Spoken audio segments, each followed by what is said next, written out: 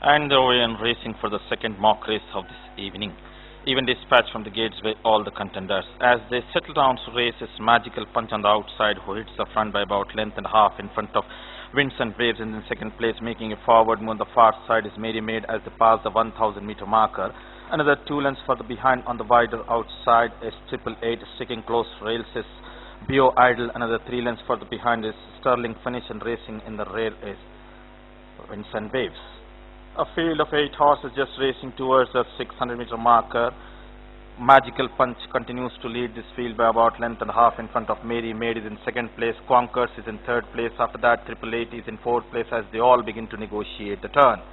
Right on top, the home straight, Magical Punch comes in on first. After that, very close behind on the outside is Mary Maid. Now takes further running from Magical Punch. After that, Conquers is in third place. Second close rails is 888. After that, Bio Idol and rest of the runners.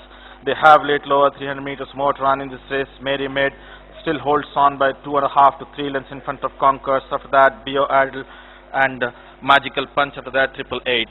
Racing inside the final 50 meters. Mary Maid extending the margin by about a distance.